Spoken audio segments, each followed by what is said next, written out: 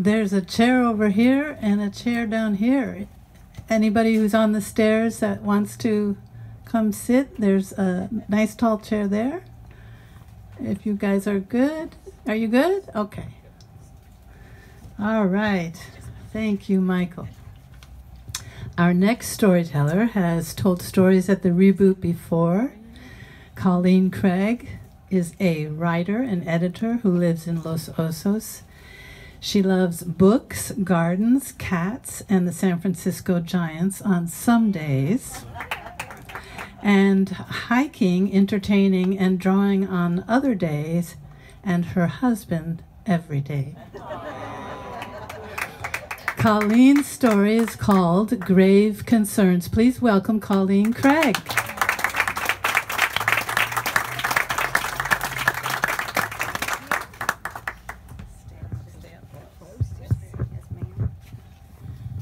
Hi, everyone. This is really feels wild. I've been so quiet the last 18 months, and here's a whole group of people, and I'm telling this little story. But I'm really happy to be here.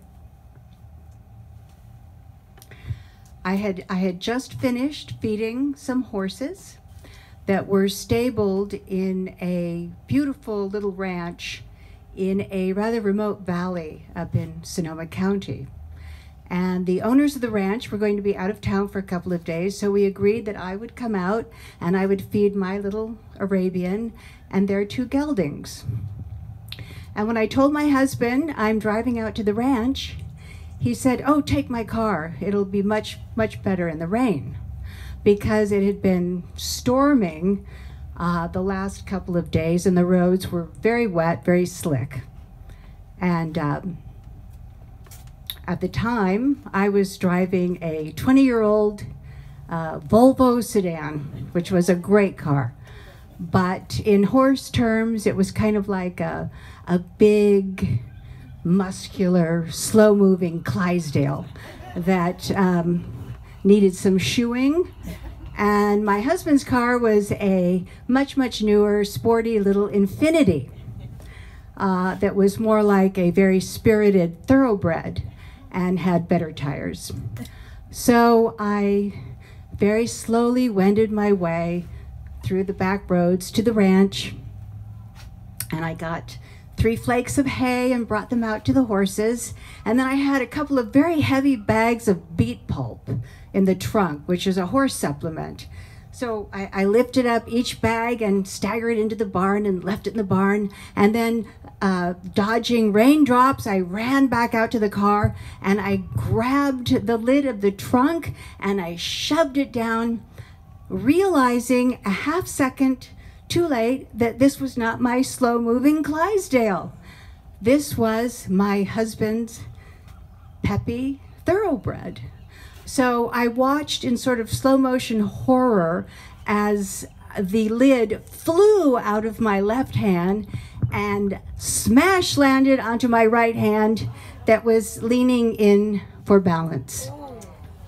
And there it was, immobile. I had essentially just locked myself into my own car. I couldn't get my hand out, tug, nothing. I was caught in the moment, literally, and it hurt. And in the meantime, the sun was setting, the rain was falling, and there was absolutely nobody around to help me. So after a few stunned moments, I evaluated my options, and I realized I didn't have any options. The keys were in the ignition, and very uncharacteristically for me, my cell phone was in my purse very tidily, and my purse was very tidily sitting in the front seat.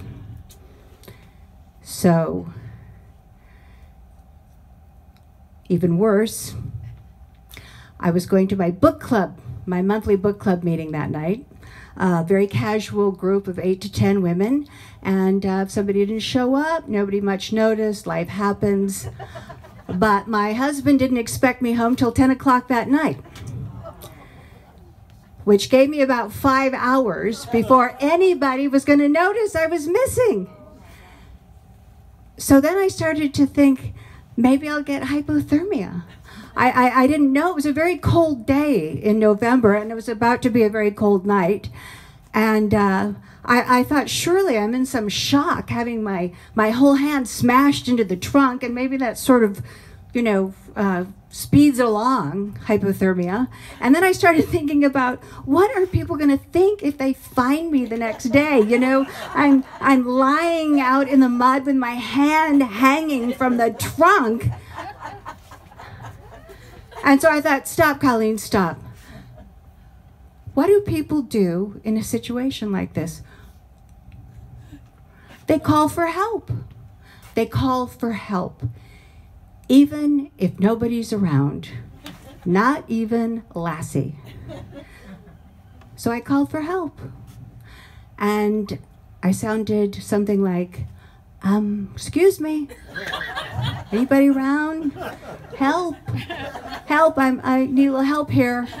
Trapped. And as I was calling out, I noticed that none of the 3 horses in the paddock that were eating their hay even swiveled their ear around to acknowledge my voice. And that is because I am basically a very shy person. I don't want to make a spectacle of myself, evidently, even when nobody's around. I've always been very shy. I like a good time. I really like a good time. I don't like to be the center of the good time. And I could never have been an actress, for example. And I might be one of the very few brides in California that actually asked her photographer at her wedding to please stop taking pictures of her. I just don't like the camera on me like that. And as I was thinking these thoughts, I had what I call my epitaph moments. Epitaph, as you all know, is what's written on your gravestone. And I started thinking about what people would have written on their headstones. Something like, here lies David Smith, a brave soldier who valiantly sacrificed his life for his country. Rest in peace, noble soul. Or here lies Suzanne Johnson, a kind, caring, and compassionate woman, a friend to all who met her, a light in the world. And then mine would say, here lies Colleen Craig, dead, because she was too shy to call for help. And I thought, is that what I want my life summation to be? No, I don't. I thought of Emily Bronte, no coward soul is mine. So I took a few deep breaths, and I steeled myself, and I shrieked into the void. And I called out, help me, please, somebody help me, save me, please, is anybody hearing me, please? And the more I called, the more exciting it became. I was really having a good time. And I was just unabashedly living in this moment where there was no ego. I was just doing what I needed to do. And even the horses had trotted over to the fence, and all their little faces were hanging over the fence, and they were looking at each other like, have you ever seen her do this? No, I've never seen her. Well, that is one loud human. Because I was really loud until my voice gave out. And then I stood there shivering, and I tried to hug myself. Can't hug yourself with one hand stuck in the trunk. So I started stamping my feet in preparation for warding off incipient hypothermia.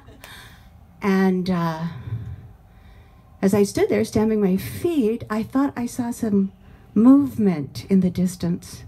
I wasn't sure. I thought maybe this is delirium that precedes hypothermia. And the sun had set. It was getting dark. But lo and behold, the movement turned into 2 figures running toward me. And they got closer, and it was 2 young, great-looking Hispanic guys that I realized must have been working in the vineyards nearby. And they pulled up breathlessly looked at me. Their faces were priceless.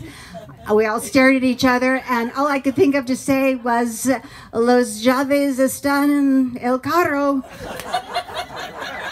And one of them looked at me and said, "The keys are in the car?" I said, "Yes, yes." And he pulled out the keys, and he went to, unlock the trunk, and I just couldn't look. I didn't want to see what kind of bloody, pulpy mess my hand was. And the lid opened, and all the blood rushed to the extremities, you can imagine. And I couldn't look. And I heard him say, "It's okay, it's okay." So I did look, and it wasn't bad. It was so flat. I didn't know fingers could get that flat. And it was like a cartoon hand, that gets steamrollered over. I mean, it was just flat as could be. But it wasn't too mangled. It wasn't very bloody. I could move my fingers a little, and I was so thrilled. I wanted to pay these guys. I grabbed my purse, give them all my money, write a check. They didn't want anything. They just wanted me to go with God, and they wanted me to be a little more careful.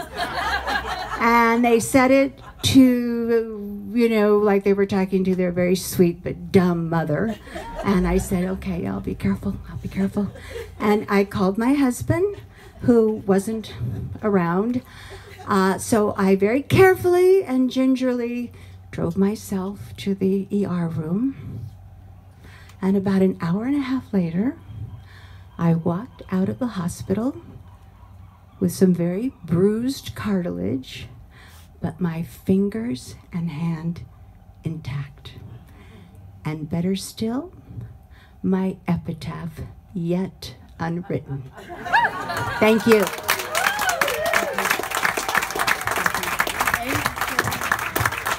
Wow. Beautiful. Thank you, Colleen.